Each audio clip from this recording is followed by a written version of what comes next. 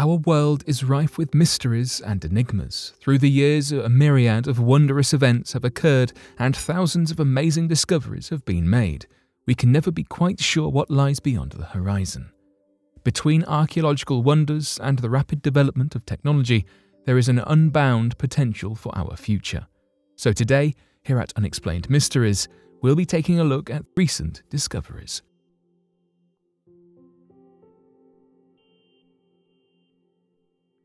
A mysterious 60-foot hole appeared on the side of Mount Shasta. Over 10 years ago, a random hole appeared on the side of Mount Shasta, seemingly overnight. It was built using a simple makeshift pulley system and reached about 60 feet deep. It was as if someone tried to dig into the volcano, which surprised the locals and Forest Service. The offenders had only left behind a few buckets, a smart water bottle, and a ladder to signify their presence. For the past decade, locals and mystery enthusiasts have been trying to figure out the reason and cause for this strange hole. There are currently three main theories to explain it. The first theory is related to the legend of Lemuria. Some town inhabitants believe that there is a lost continent underneath Mount Shasta called Lemuria, with its capital city, Telos. It is named after the word lemur, because an English zoologist in the 19th century theorized that the lemurs travelled to Madagascar from India using this lost continent. For some reason, it ended up buried underneath a mountain range in California. Some people have even reported seeing robed Lemurian citizens travelling through the mountains and visiting the town's shops. The diggers might have been attempting to reach the lost city through the hole. The mountain is also considered sacred to the First Nation tribe, Wintu, indigenous to the area surrounding the McCloud River in Northern California. The people have a spiritual connection to the mountain and regard themselves as its watchers, because their tribe came out of the mountain thousands of years ago. The second theory regarding the hole is that the culprits were digging for Native American artifacts. This area has been rife with looting for many years, as artifacts can sell for a very high price. It is illegal to dig without a permit, resulting in fines of up to $20,000 and potential jailing for up to 1 year. Police explained that looters typically work at night and dig using the same pulley method seen with the hole.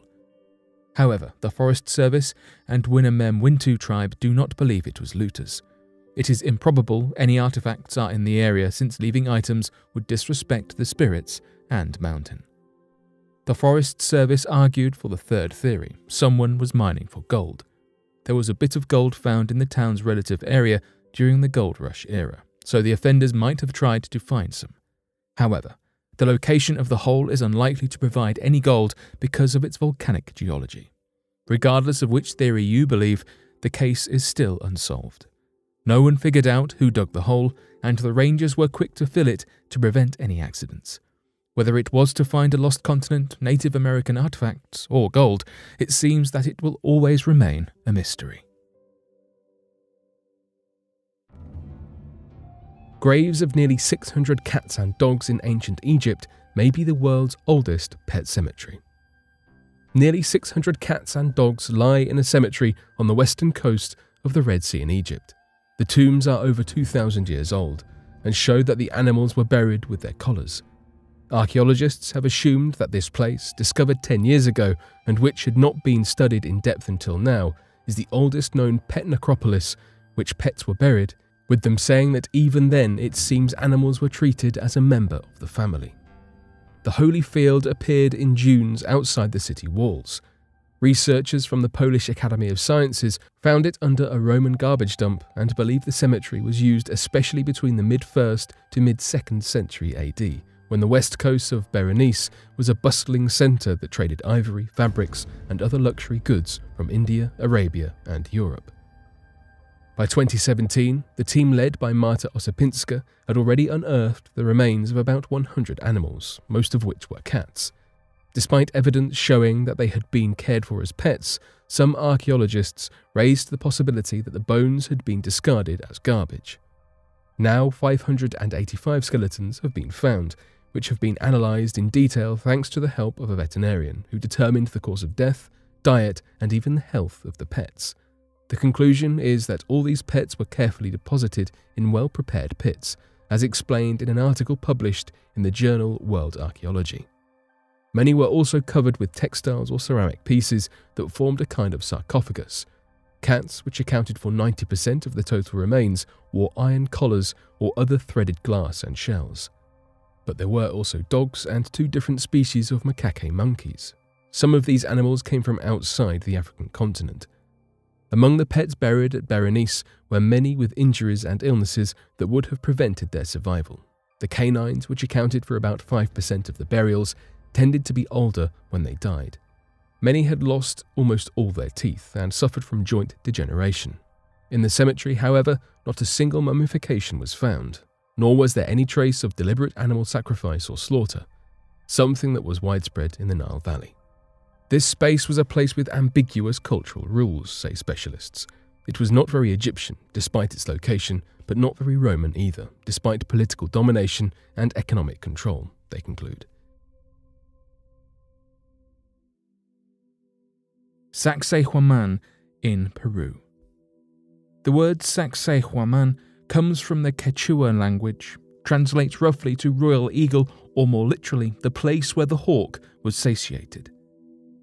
It is thought that it gained this name due to the high presence of these birds in the area where the structure was built.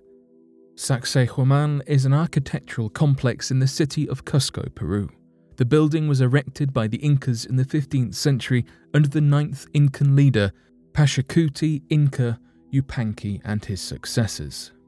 A project as massive as this necessitated the hard work of at least 20,000 labourers, which were divided by the thousands and given jobs such as quarrying duties, digging trenches, and laying the foundations of this huge monument. This fortress is the largest built by the Incas. It was constructed on an elevated rocky head facing the northern marshy ground outside the Incan capital, Cusco. The Incas were known as master stonemasons, and their abilities are demonstrated wonderfully in this building. It was built using dry stone walls and boulders that were fit tightly together using mortar. Although they did not use anything to cement the stones together, their mechanics ensured that the building stood strong and stable.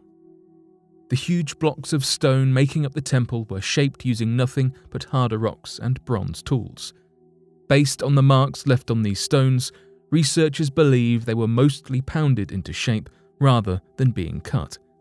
The blocks must have been moved around using ropes, levers, poles, and earth-made ramps. This is evident due to the indentations that remained on the stones even after they were fit into place in the building. It was built to withstand earthquakes and the damage from such natural disasters through the interlocking of the blocks and sloped walls, which maximized protection. It is definitely apparent that this proved to be successful, as the building has survived over 500 years of earthquakes.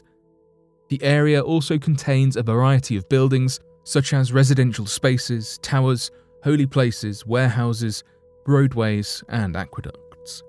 The positioning and placing of the area is similar to other Incan locations, like the Machu Picchu. It stands as a testament to the Incas' skills in architecture and their ability to create a structure that worked in harmony with the natural landscape of the place. It is simply incredible to see the remains of history and the magnificent skills and abilities of those who lived before us, and to be able to witness the architectural pursuits that were accomplished without the use of modern technology and resources. Gaspar and Miguel Corte-Real. At the dawn of the 1500s, 2 brotherly explorers went missing on their journeys. Gaspar and Miguel Corte-Real were the first amongst sailors and captains to travel the northeastern coast of America. The Corte-Real family were a noble Portuguese house. Gaspar was allegedly the more aggressive of the brothers. In 1499, he heard that King Manuel I granted John Fernandez the right to lead an expedition to the North Atlantic, as the king wished to control the Northwest Passage to India and Spice Islands. However, Fernandez did not take the grant immediately, so Gaspar took the chance and gained royal permission to set out on an expedition of his own in the summer of 1500. He took a trio of ships with him, funded by his noble family. Gaspar Corteriel explored the shoreline of Greenland firstly, meeting with the native population. The harsh winter icebergs caused him and his men to leave the land and return to Portugal in the winter of 1500. In May 1501, he set out on another expedition to discover the unknown lands in the northwest with his brother Miguel, and landed in Labrador, exploring the coast. Miguel returned home with 2 ships to report their wondrous discoveries after they went 600 miles inland, expecting Gaspar to return soon thereafter. When he didn't arrive, Miguel set out to find him on a rescue mission funded by the king with 3 ships in 1502. Gaspar Corteriel mysteriously disappeared on the shores of Labrador seemingly overnight. Miguel's 3 ships ended up in Newfoundland and decided to split up and reconnect later on. 2 of the 3 ships did as instructed, meeting up at the agreed place on the agreed day. Miguel's ship was never found, assumed lost at sea during a suspected storm. Concerned for the noble brothers, the king himself financed a 3rd rescue mission in 1503, banning their 3rd brother from going and instead sent a government official. The men were never found.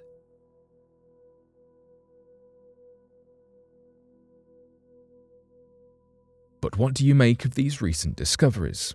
Be sure to let us know your thoughts in the comments section below and help us by growing this community while working to solve these unexplained mysteries.